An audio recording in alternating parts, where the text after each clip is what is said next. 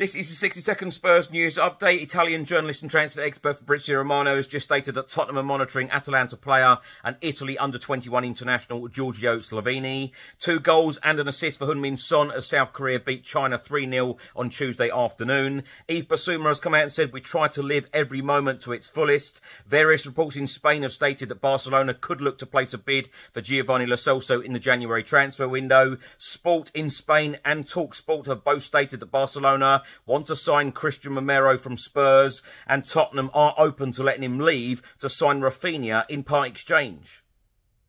The Daily Mail have just reported that Tottenham Hotspur face serious allegations of breaching transfer rules over Jermaine Defoe's move to Portsmouth back in 2008, with FA prepared to review evidence after initially taking no action. The Daily Mail have also reported that Tottenham are unhappy with Everton's absurd claim that their £60 million Richarlison deal caused them to breach Premier League spending rules, with their hopes of waiving £10 million fee for Dele Alli now in jeopardy.